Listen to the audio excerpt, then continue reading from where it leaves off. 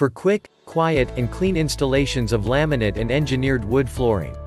Maximum cutting width, 13 inches, 330 millimeters. Maximum cutting depth, 5/8 inch, 16 millimeters. Heavy-duty, aluminum and steel framework, with solid ABS work surface. The handle can be extended for additional leverage and easy cutting. The replaceable blade can be re-sharpened with included sharpening stone. Check the link in the description below to get the most updated price in real time. You never know when these things might go on sale.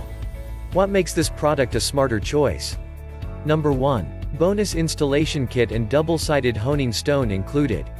Designed to cut laminate, solid wood, and engineered flooring up to 15 millimeters, 5/8 of an inch.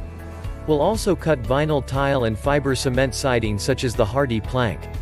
Number 2. Designed to cut laminate, vinyl, solid wood, and engineered flooring up to 15 millimeters, 5/8 of an inch.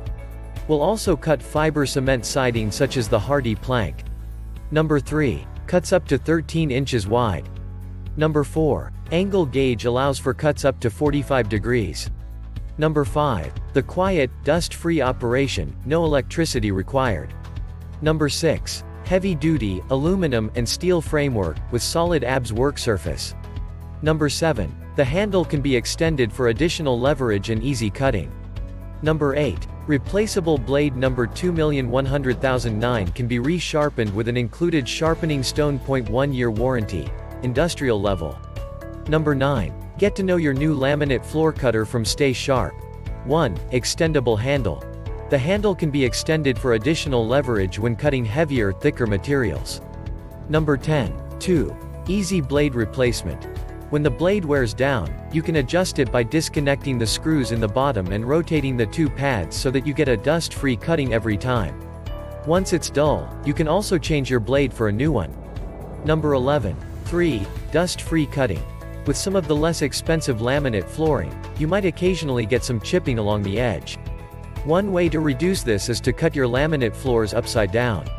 Number 12. 4. Working with the honing stone. To work with the honing stone, all you have to do is lift the blade, set the stone, as in the photo, and slide it through on both sides. This takes any burr off the edge of the blade and removes any gum buildup from the adhesives that are part of the laminate flooring. And so much more. Some common questions. Question number 1. Will this cutter work well on LP Smart Lap siding? Answer. This flooring cutter will cut wood and fiber products up to 15 millimeters in thickness and 13 inches wide.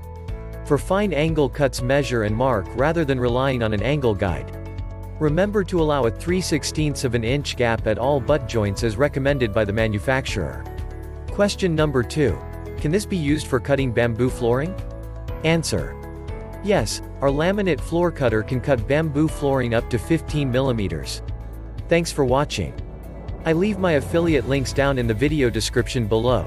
Click on those links and they'll give you most updated prices in real time. You never know when these things might go on sale.